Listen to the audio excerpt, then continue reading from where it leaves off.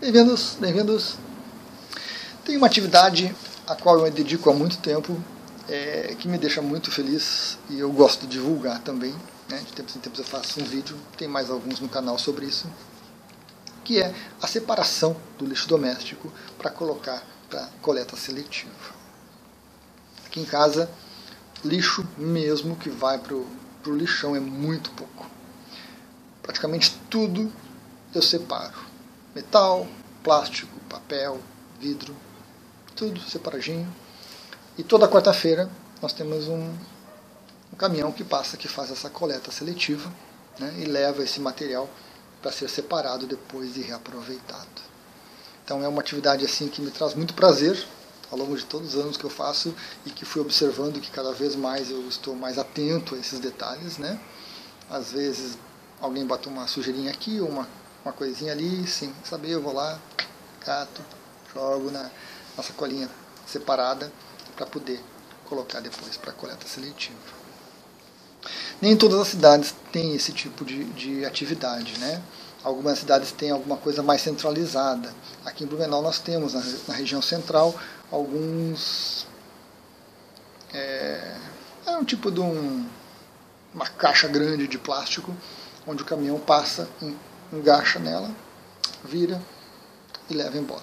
Então, por algumas vezes que aqui em casa não teve, né, na nossa rua, passagem do caminhão de coleta seletiva, eu me dispus a descer até a rua, ir até o centro e colocar nesses locais, para não desperdiçar. Dá tanto trabalho, né, a gente separar tudo e temos que aproveitar.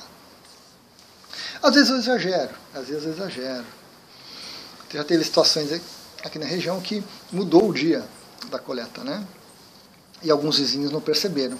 Então eu passava à noite e passava durante o dia ou à noite, via o pessoal colocando o material, né, para ser reciclado no dia de coleta simples, de coleta comum. Então parava, avisava, pedia.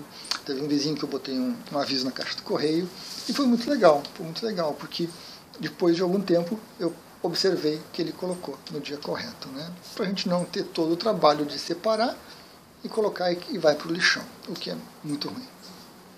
O planeta tem sérios problemas com a atividade humana e eu acredito que dentro de casa, se a gente tomar pequenos cuidados, se a gente buscar ter um pouquinho de atenção, separar o lixo, cuidar o dia que passa a coleta seletiva e disponibilizar o material, é fundamental. É uma pequena contribuição que nós damos.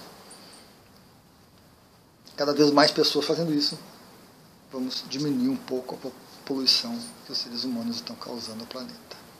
Então incentivo a todos que façam a coleta seletiva, que tenham um pouquinho mais de atenção, um pouquinho mais de trabalho, né, para separar tudo, guardar, esperar o dia certo para colocar, ou levar para algum lugar onde tenha essa separação. Vale a pena, vale a pena. Contribuímos um pouquinho, trabalho de formiguinha, mas que é muito válido e muito importante. Gratidão a todos.